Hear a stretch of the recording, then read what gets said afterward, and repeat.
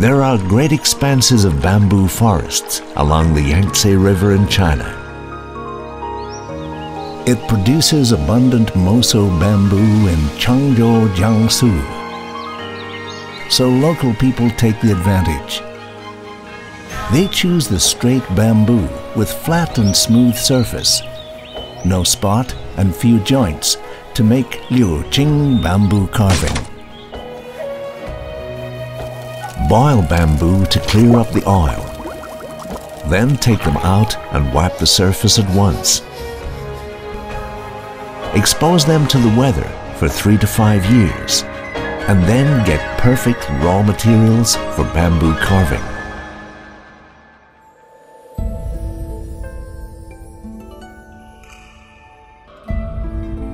Most bamboo carvers are skilled in painting.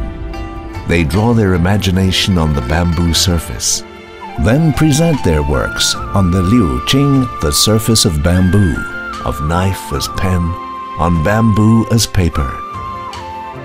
It takes much time to practice, to complete the works smoothly by the knife technique.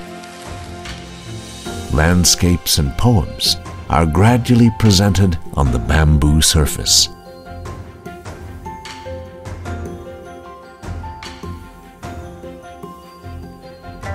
The bamboo skin is in a light color and turns yellowish over time. The bamboo body turns darker after a longer time.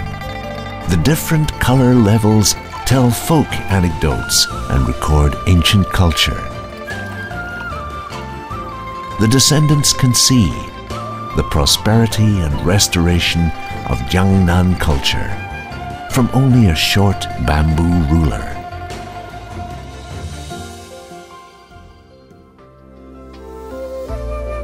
Liuqing bamboo carving.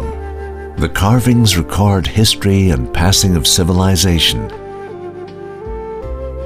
And the civilization was nurtured in this land.